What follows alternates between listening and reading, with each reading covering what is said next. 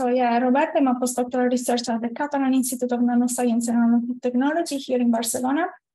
And thank you for giving me the chance to present this work that we published recently with the title Unraveling Heat Transport and Dissipation in Suspended Molybdenum Selenide from Bulk to Monolayer. So if you are interested in this work, you can just, you can find it in advanced material and you can just scan the code here. So we're talking about 2D materials. So just a brief introduction. As you know, the 2D material, let me say that is the future of nanoscience and nanotechnology because of the unique property. And among the wide class of 2D materials, there is an interesting one called transition metadichalcogenide, TMDs, that are becoming more and more important because of the peculiar properties that go from mechanical to electrical and also optical property. Sometimes the properties differ from the bulk counterpart, and this is interesting for many different applications, for example, transistors, photodetection, and so on. And when we talk about making them as real devices, it's important to understand the heat dissipation in these materials. So the aim of this work is to address the thermal properties, the thermal conductivity in particular, and how it changes with the thickness of the material. So yes, the question we want to answer today is, does the in-plane thermal conductivity change with the thickness? For example, just to have an example, we know everyone knows silicon, which is the most studied material, and we know exactly what happens in silicon. There are many studies that predict the change with the thickness for the thermal conductivity. And for example, if we go down to a thickness of 10 nanometer, the thermal conductivity is less than 10% of the bulk value. While when we talk about transition metadichalcogenide, in this case in particular, we decided to study and focus the attention only on molybdenum selenide as a representative for the whole family. We see that there is not agreement in the literature. Here I report some of the main results for the thermal conductivity in the in-plane direction as a function of thickness. And you can see there are different studies that predict values that range from 60 watt per meter per Kelvin down to less than 10 watt per meter per Kelvin. And not only that, but there is also different trends. So there are studies that predict a decrease in the thermal conductivity, others that predict an increase with different slopes. And most important, there is a lack of studies in the very thin range of thicknesses. So between 1 and 10 nanometers, 1 and 10 layers. Not only that, for example, for the theoretical studies, so far there are only studies that predict the values for 1, 2, and bulk, while in the case of experimental studies, there are only, let's say, works in the range above 30 layers, with some exceptions. So the idea is to do let's say a work in which we do a joint effort between a theoretical and an experimental group in order to predict what happens to the thermal conductivity in the in-plane direction for systematically from 1 to the bulk. For doing that, we used, from the experimental point of view, the Raman thermometry, and from the theoretical point of view, density functional theory and Boltzmann transport equation. So let me just talk about the Raman thermometry for a second, because it's an important part of the paper. I'm not an experimentalist, but it's good to have a clearer picture of the mechanism. So basically, I want to thank the people involved in this project, in particular David and Sabin, the 2 PhD students that performed the measurement, make the samples, and analyze the data, and also my co-supervisor class, which is the leader of the ultrafast dynamics in nanoscale system group at ICN. So basically, for the experiment, they used the Raman thermometry, which is one of the most used technique for computing thermal properties, and it utilized the Raman scattering effect of the light. So basically, this is the experimental setup for in this case, a tri-layer sample. But basically, they have a laser focused in the center of a sample, And the experiment is conducted in vacuum, so they don't have any extra source of dissipation. And basically, once they heat the sample, they use the Raman thermometry both as a heater and a probe for the local temperature of the system.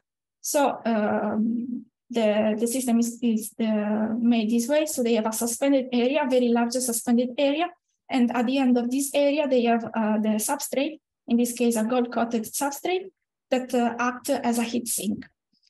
So basically, how the Raman thermometry works. So basically, they measure the Raman shift. So they use a pulse of a given frequency, in this case, 532 nanometers, which is the Raman active mode, A1G mode. And they measure the redshift with temperature for this mode. So they can use this at a very low power to calibrate the system. Once they have this trend, they can perform the same measurement, in this case, keeping the temperature constant and changing the absorbing power, so the power of the laser. And so they can have, also in this case, a Raman shift. Then they can correlate with an equation that is well known in the literature, the relation between the derivative of the temperature and the power. And using only this relation and other geometrical parameters that go from the thickness of the sample to the information of the laser spot and the whole spot, so basically the suspended area radius, they can extract the thermal conductivity that looks like, let's say, this slope in this plot here. I want to point out that basically they use many samples. They perform the measurement from 1 layer up to 70 layers. So a very wide range of samples. And for many of them, they have multiple samples that they measure. So this ensure the reproducibility of the experiment.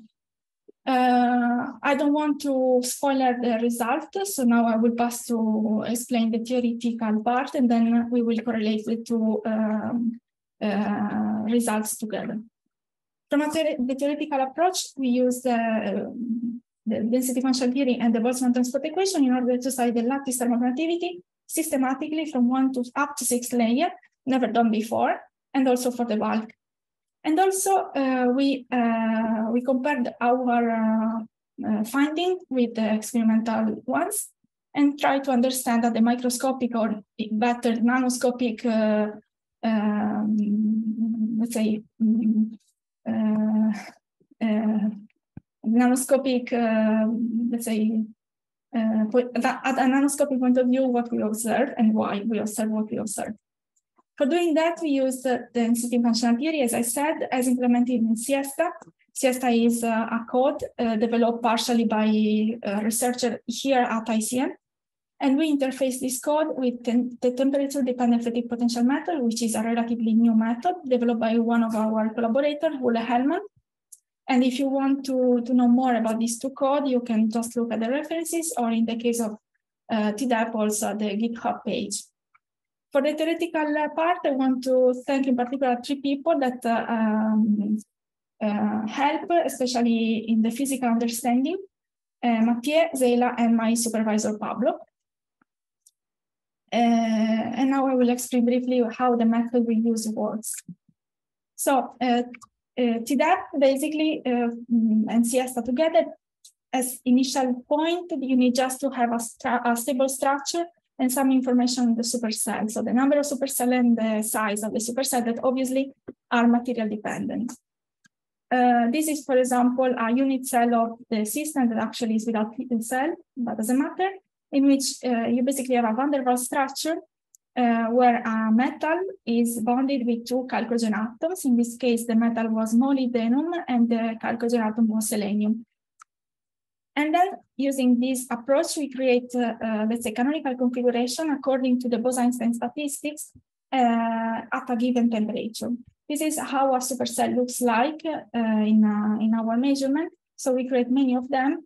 And I want just to mention that the initial work in which they used this approach was by Ion Herrea almost 10 years ago, and is implemented in the shop. So using many of these supercells, according to the Bose-Einstein statistic, we are able then to compute the forces. How? So basically, for each configuration, we compute the atomic forces, so the derivative of the energy with respect to displacement, using siesta. Once we get to the forces, we can extract the second and third order interatomic force constant using a model force. In this case, was let's say, to make it simple, Taylor expansion, in which we fit this model and then we do some iteration, including also some parameters that, for example, when we are talking about computational approaches, we have always to face with the cutoffs and the mesh grids. And once we have all these parameters, we are able to extract the properties from the second order interatomic force constant, like phonons and all related properties, for example, the heat capacity, and also from the third order force constant, anharmonic properties, solving the full Boltzmann transport equation, so the thermal conductivity tensor, the related properties like lifetimes, Nifty path, and so on. If you want to know more about this method, you can just have a look at the Ulle-Hellman GitHub page, in which the method is explained much better than here. So this is the main result of this work. So basically here I'm putting the thermal conductivity, the in-plane thermal conductivity as a function of the number of layers. As I said, we performed the calculation from 1 up to 6 layers, and also for the bulk. The pink diamonds represent the value as 400 Kelvin, but we performed the same calculation in the range between 500 and 300 Kelvin. The reason of that is that these are the range of temperatures used by the experiment. And as you can see here, we see a slight increase in the thermal conductivity with the thickness of the material. And the value goes for the 400 Kelvin from 15 up to more than 30 watt per meter per Kelvin, but it's not like the same trend we observed at the beginning of this talk, for example, for silicon.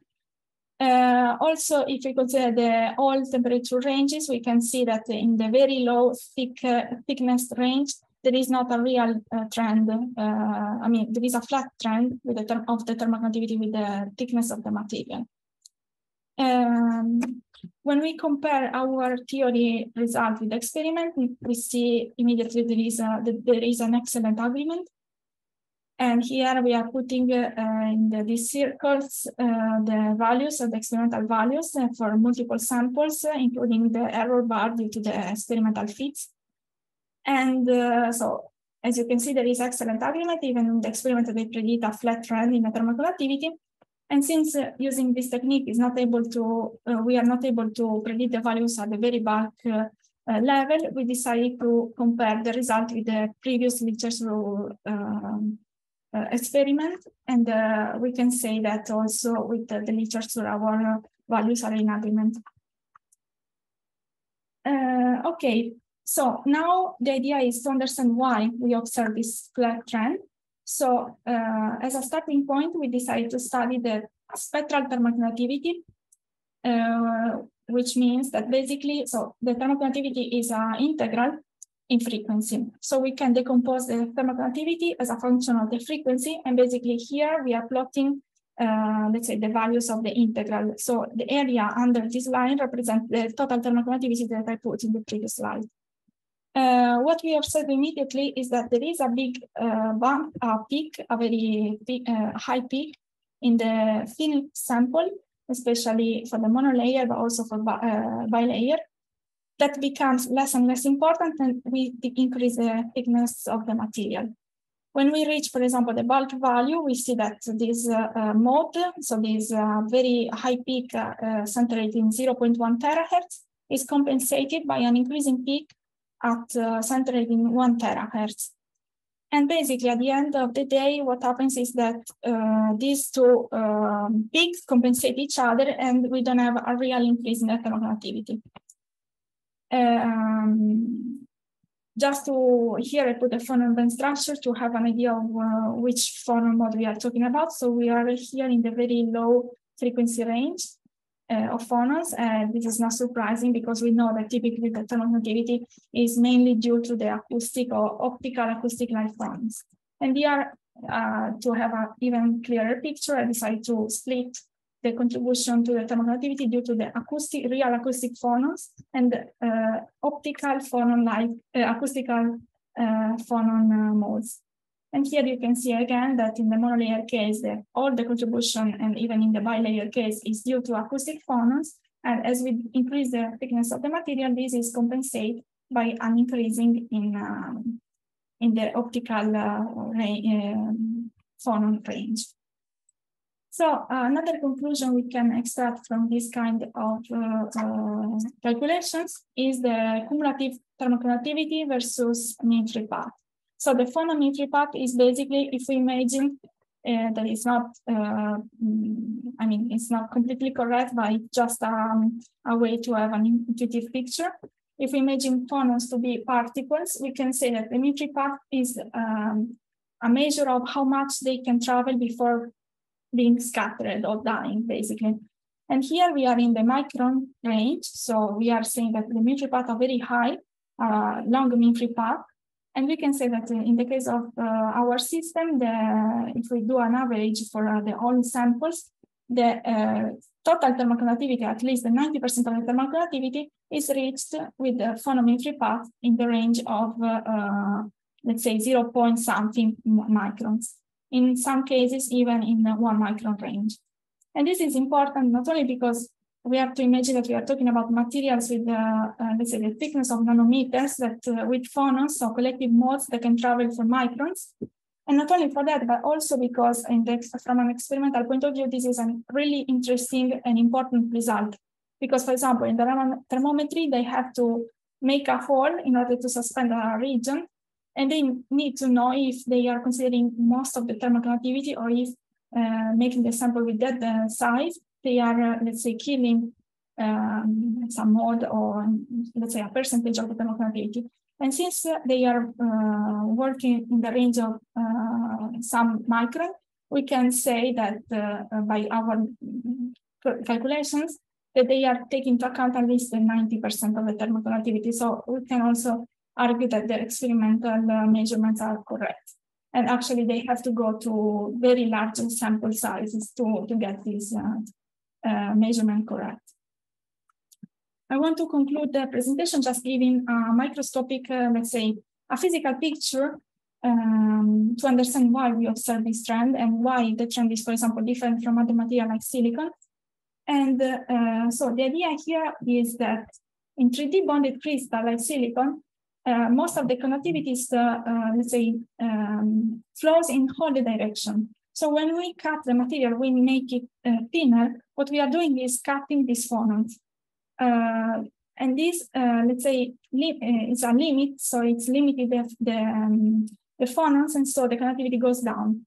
In the case of 2D crystals like TMDs, we are saying that most of the conductivity in this van der Waals structure is in the in-plane direction. Actually, there are studies that predict the out-of-plane value is an order of, in some case, 1 or 2 orders of magnitude lower than in the in-plane direction. So we are saying that making it thinner is not like a big limit for the thermoconductivity, because let's say that the main contribution to the thermoconductivity is not due to the boundary. And this could be an explanation of why we observed a flat trend in the molybdenum diselenite and not the same trend for the material like silicon, for example. So to conclude this presentation, I want to point out that we developed an efficient and reliable method for the calculation of thermal properties. I want to say that this method is computationally cheap from both sides. So from the theta point of view, we can say that we are making many configurations with relatively high supercell, and using this way of averaging and, let's say, doing this statistical analysis in order to get the thermal properties is much cheaper than other methods. From the other side, Siesta is per se a very cheap BFT method, in the sense that it can handle calculations with thousands of atoms, and at the same time, if we have 2D materials, is also ideal because using localized orbitals doesn't cost anything if we have a vacuum in the 2D materials, because let's say the vacuum is for free in siesta. So this is ideal for doing a sort of application for let's say many materials, because it's not an expensive method from a computational point of view. Secondly, we can say that it's reliable because we not only compare with this single experiment, but we are now working in other, let's say, material ranges. In particular, we recently published, or we are going to publish our work in which we compare our results for all the TMDs family in the 2H stacking. Here you can see I put an example of what we observed. So basically the dashed line are our results, and we can say that our results are in agreement with the literature, the gray spots, but also with the experiment that is performed using a completely different technique. And finally, we can also say that other materials are being studied among the class of TMDs and not only, and we are seeing similar trends for thermoconductivity as a function of thickness. So this is the last slide of my presentation. I want to thank the people involved, in particular the people at ICN, my supervisors, Glass and Pablo, and the 2 PhD students that are responsible for most of the experimental work, all the external collaborators spread around the world, at least around Europe, Mathieu, Zeyla, and Ulle, and of course all the fundings that allows me to make this research. And all of you for being here today. Thank you. Thank you very much, Roberta, for this nice presentation. So now there's time for questions. So if you have questions, please go to the reaction section and raise your hand.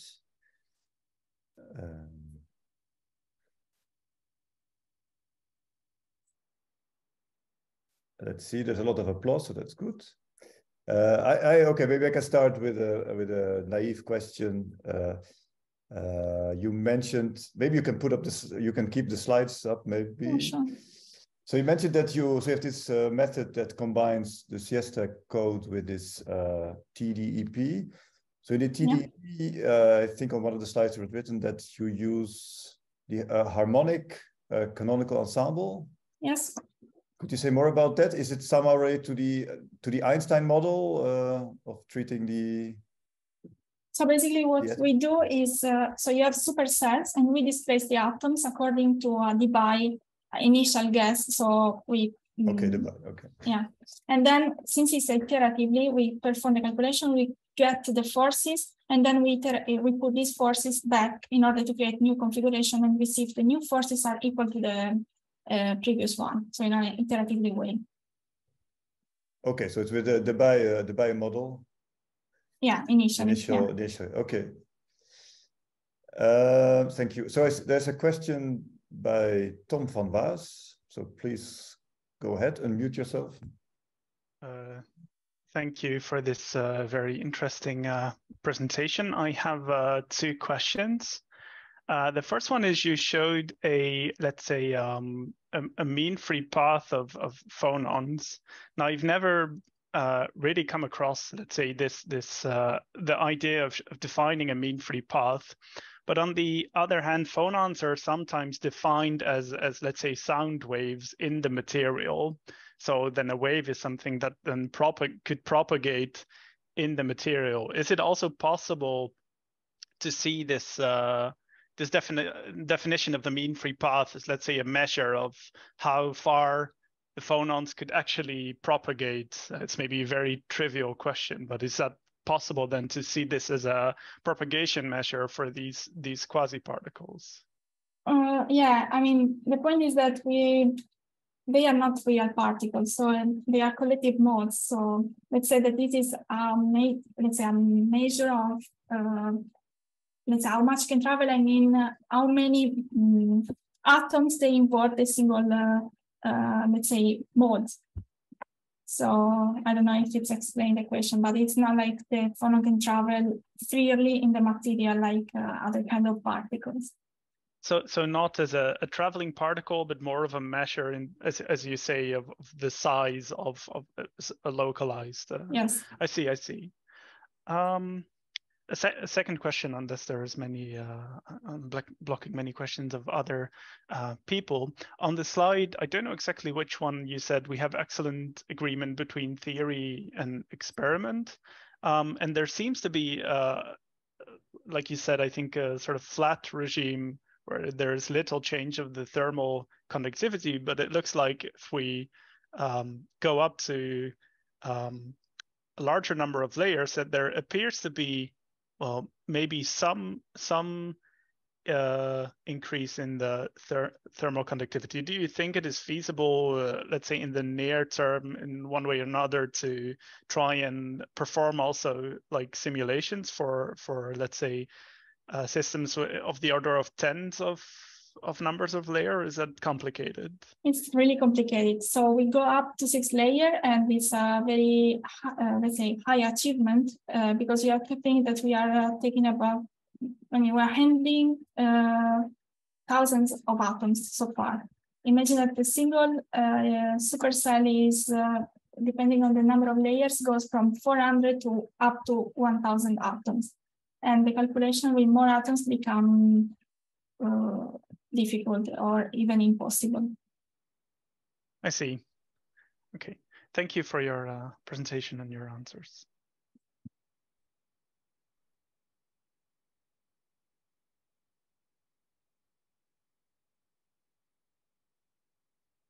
Any other question? I do have a questions, but I'm waiting to see if I have the permission to. Ariane, you're muted. I presume you said, Michel, go ahead. But okay. No, I said I wanted to make a comment on this, to add a question to the slide, but since I was muted, not to create too much confusion. So, Michel, please go ahead and ask your question. Okay, thank you. Thanks for the presentation. I guess I have one question. Is can you do temperature dependence conductivity, and how low in temperature can you do? And is it possible to compare with experiment? Okay, so we can do that. I mean, we can just define a different temperature as a starting point. So we can displace the atom according to a different temperature, and then we can perform all the process for other temperatures. But the point is that when we go down with the temperature, the quantum effect becomes more and more important. And so we are not sure that we can, let's say, believe in our result for temperature that are under 100 Kelvin, for example. Okay. Okay. Thank you. Okay, thank you. I muted myself. No, I was just curious. Maybe you mentioned it. So the pink diamonds are your results. Yes. And also, but also the line in the background. Yes. Okay, so you did all the whole temperature range. Yes, exactly, from 3 to 500. Okay, and the 400 is because you singled that out because it was the temperature of the experiment? Yeah, the point is that they are not sure. So the experiment has a very, let's say, uncertainty in the temperature range. So we decided to use this line as this bar as an indication of the experimental setup. Okay. A quick question on the experimental results. So there was different, if I understood well, different results for the same number of layers. So it's just because of their different samples, and they give. Okay, so there's quite a difference, but okay, because of the many samples, you can find this linear dependence. Exactly. Okay, on the log scale. Okay, thanks. Any other questions? I had a comment about Michel's question. Oh, sure, Mathieu, go ahead. In a quantum regime, there are also people trying to combine this approach with path integral molecular dynamics, which allows you to incorporate quantum effects. And this has been done on a few systems. So Ion, Erea, and Calandra and Mauri have done this. Ulla Hedman has done this as well, I think, for polyethylene or something. But even in diamonds and other materials, you can do it. It becomes really, really expensive because instead of just doing some classical dynamics, each of these supercells becomes a superposition of different positions for the beads. But it looks like it works, including for hydrogen in the high pressure superconductors. They did this for 1 or 2 of them, including all this extra anharmonicity. So it looks like it captures everything, including the low temperature. But as Roberta said, below 100 Kelvin, it's hell on earth. So it depends what you want to get out. I don't know what you're thinking of.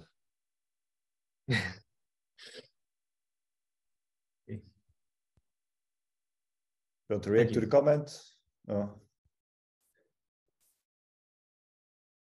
If not, let's see. Are there any other questions?